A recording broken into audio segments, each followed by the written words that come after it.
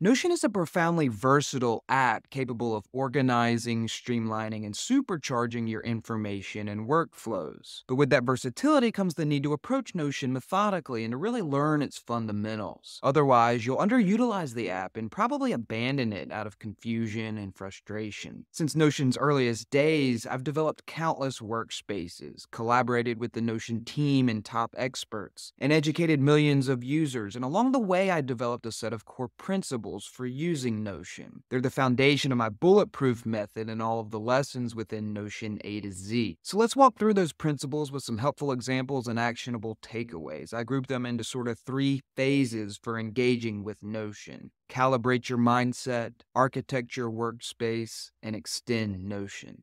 So the first is to define Notion. To get the most from the app, you really want to consider what it is. It's not a project management app or a wiki, nor is it a notes app or a CRM. Instead, Notion is a platform for building your own app. By integrating docs, tables, Kanban boards, and other features of apps you typically use disparately, Notion allows you to build a cohesive system for managing any type of information. And with a methodical approach, that system can connect your information to form a whole, as I like to say, that's greater than the sum of its parts. That's the crux of my bulletproof methodology, which I'll cite as an example in many of these principles. It structures all information in master databases, then relates them to leverage Notion's distinctive superpowers. You'll find the bulletproof template linked within the video description in the companion post on Notion VIP, and of course it's available to all members of Notion A to Z. And then Notion's extraordinary level of capability and versatility comes with a learning curve, and the most proficient users acquire both technical and tactical skills. So technically, they understand the relationship between workspaces, team spaces, and pages. They're familiar with each block type and know how blocks are configured, arranged, and migrated.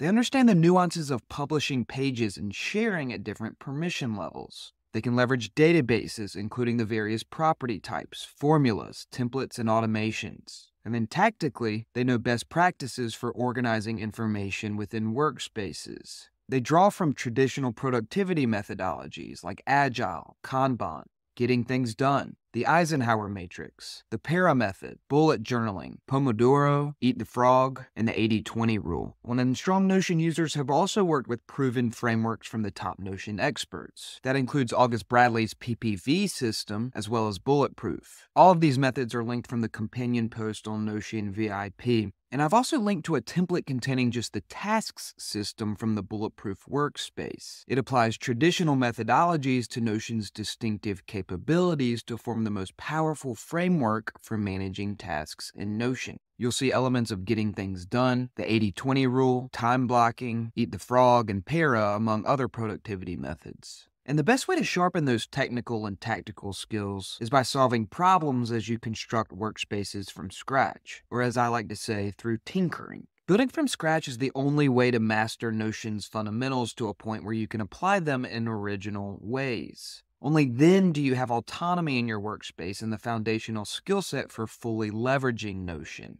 That's why I adamantly discourage installing templates. Instead, I encourage you only to reference templates to inspire your own custom systems. Templates are also isolated systems, which undermines Notion's essential benefit of creating a unified, cohesive system where all information is connected.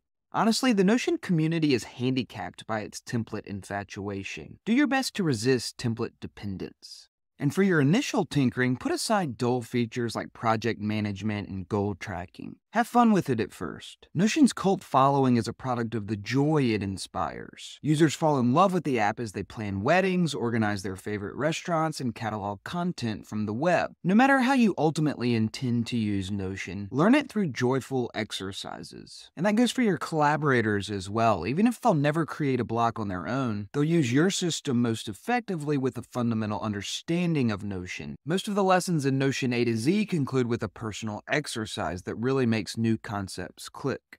Now let's move on to the rules for designing and constructing your Notion systems. The first is to build with purpose, and that takes on 2 meanings: higher purpose and feature purpose. You adopt Notion to serve a need, and to implement the best solution, you need to articulate that need. I like to ask, what types of information will I be managing in this Notion system? And specifically, what entity types, and the resulting list is profoundly useful for architecting the workspace. It typically includes a selection of projects and tasks, people and companies, objectives and key results, documents, multimedia and other digital files, meetings and other events, notes, deals or sales opportunities, blog and social media posts, and expenses and invoices. And then we also want to add features with purpose. When developing your workspace, you aim to balance simplicity and capability. That means only adding features that serve a clear role. Users often implement features for their novelty rather than their function. Progress bars and timelines look nice, but in most cases I find them to complicate the system more than they streamline it.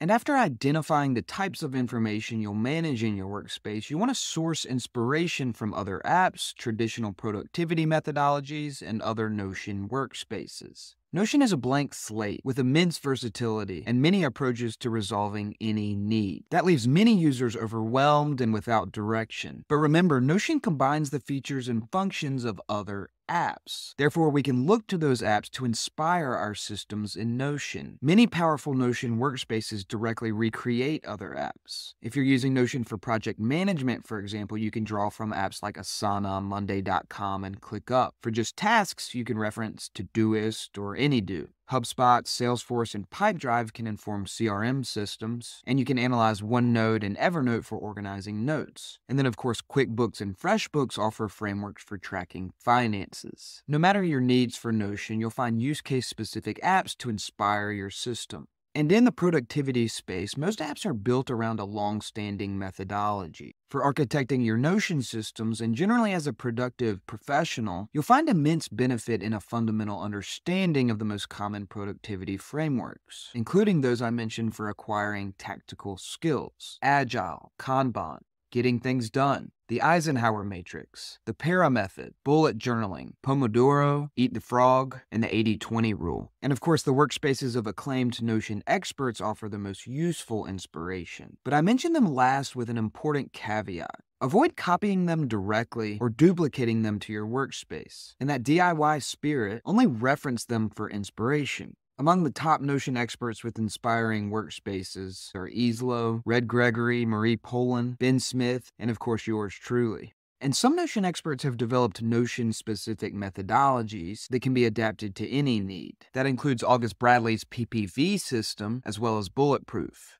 And my favorite of these golden rules of using Notion is to think like an engineer. Notion empowers you to build a custom app. You're not writing code, but you still need to think like an app developer. And you can do that in 4 ways. Organize all information in databases. Recognize that everything in Notion is a page. Understand the unique IDs of those pages and how they fit into the URL structure. And learn to write formulas. Behind the scenes, every app you use organizes information in databases. The layouts you see and buttons you click are just visual interfaces for those databases. Those project management apps have databases of projects, tasks, and goals. CRMs store people, organizations, and deals. Knowledge bases like Guru and Document 360 use variations of articles or cards. And Outlook, Google Calendar, and Cron are interfaces for events. And that's precisely how you should architect your workspaces. It's my #1 rule for using Notion and the crux of my Bulletproof method. Structure all information in related master databases, then create dashboards for accessing that information contextually. And this database-centric approach offers countless benefits. To name just a few, it keeps your information tightly organized, intuitively accessible, accurate and consistent, versatile, scalable, automation and integration friendly, transferable, and beautiful. So in nearly every Notion workspace, I include master databases for events, people and organizations, projects and tasks, and areas and resources. And then I also commonly include databases for posts, products, days, months, quarters, and years, objectives and key results, and accounting, transactions, and invoices. And by relating those master databases, you unleash Notion's highest and most distinctive competencies. And another illuminating way to view Notion like a developer is to realize that most elements are page objects. Pages are pages, of course, but databases are also pages. And database items are pages as well. Even blocks are pages. And every page has a title, an icon, and content, among other common attributes. Notion simply renders them in various layouts. So when you convert a callout block to a page, its title, icon, and content adapt. You can then convert it to a toggle, which displays the title and content but hides its icon. And each of these page objects has a unique ID, and regardless of whether it's a block, a page, or a database, it also has a URL which contains that unique ID. And for any of these items, you can simplify its URL with just its unique ID. So when you copy a link to a block, it simply takes the outer page's URL and adds a hashtag followed by that block's unique ID. So what that means is you can open any block as a page by eliminating that URL's content except the block ID. And then you can really take your workspaces to new heights with formulas. They can reference other properties to perform insightful calculations, display values based on certain conditions, render values in any format, and so much more. One powerful example is the alert property within that tasks system from Bulletproof. If a task meets certain conditions, it appears in the inbox view with a corresponding message. For new tasks needing to be organized, it shows inbox. Any task that's past due shows overdue, sometimes with blocked by dependency, if the task it depends on is also incomplete. And then an unscheduled task with a completed dependency shows dependency complete, needs scheduling. Many of my resources on Notion VIP, and especially in Notion A to Z, cover formulas. And the more cohesive your Notion system, the more you'll leverage the app's distinctive capabilities. That's achieved in part through centralization. You can centralize within those master databases, within a top-level container page, and by consolidating workspaces. So building on that engineering mindset, you want to consolidate your back-end master databases as much as possible. Any information of the same type with the same structural features belongs in the same database. So for example, all people have a first name, a last name, and a birthday. Don't create separate databases for staff directory and contacts. Store them in the same database, then view them independently. And all tasks have a deadline and a status, among other common attributes. So avoid separate tasks databases for each project or client. Centralize them, then view them in different contexts. These consolidated master databases are single sources of truth, one official place to manage all items of the same type. You can then reference them throughout your workspaces and display them within contextual filters and groups. We talked about defining the types of information you'll manage in Notion, and those entities, they typically correspond with your master databases. It's also helpful to contain those master databases and all other contents of your workspace within a single container page. Among many benefits, this allows you to preserve backups of the full workspace simply by duplicating that container page. So within my Bulletproof framework, a single HQ page contains all contents of the workspace. The master databases are linked as full pages at the bottom, and then linked views at the top of the page display immediately relevant items, such as tasks due this week. And then you'll also want to minimize the number of workspaces you create in Notion. Workspaces are isolated. They're unable to exchange information without third-party integrations. And that undermines the power of Notion to become a cohesive system. Really, you'll likely need to be a full member of just 2 Notion workspaces, one for work and another for personal use. If you're heavily involved with a nonprofit or another type of organization, you may join a third, but guest access will suffice for almost every other circumstance. Remember that Notion's payment plans correspond with workspaces. Before you build a website, you outline it in a sitemap and compose its content. And for a Notion workspace, it's important to create a blueprint before developing it. Google Sheets allows you to stay nimble as you define the structure of your master databases. Create a sheet for each database, then add properties as column headings. Then populate each one with a few sample items. And be sure to use real information rather than hypotheticals. That'll be far more useful toward determining the properties you'll need in each database. And if you're extra spreadsheet savvy, you can use data validation to simulate database relations. This video description and the companion post link to my workspace planner and Bulletproof blueprint, which has this planning system pre-configured.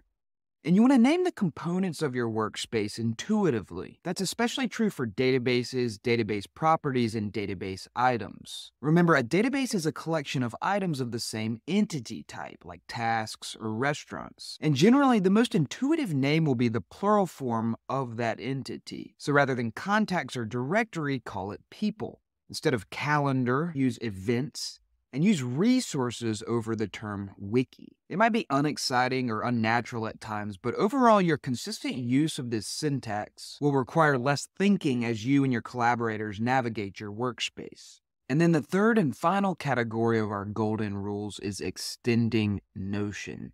And the first of those rules is to integrate and automate. Notion is just one piece of a much larger productivity puzzle. Just as you want your information to communicate within Notion, you want Notion to communicate with your broader ecosystem of apps. When you integrate Notion with other apps and enable automations, you multiply its contribution to your productivity and efficiency. But many of the options within Notion's official integration gallery do little more than preview content from other apps. And the automations feature within Notion databases is prohibitively limited. Zapier is a far superior approach to Notion's native options for integrating and automating.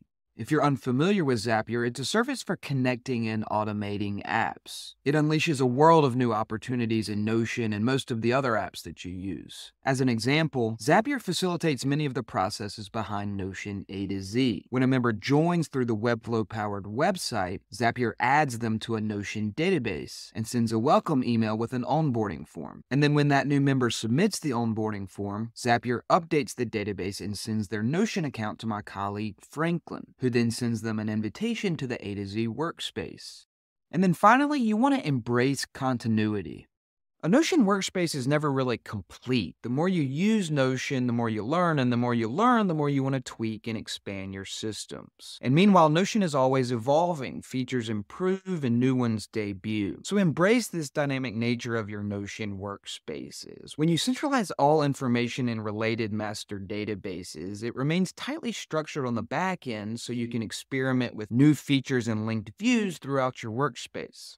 With these principles for calibrating your mindset, architecting your workspaces, and extending Notion, you'll create systems for managing your information and workflows that are far beyond the capabilities of other apps. Be sure to subscribe to Notion VIP and consider joining Notion A to Z, where we dive much deeper into these principles and other techniques for making the most of Notion.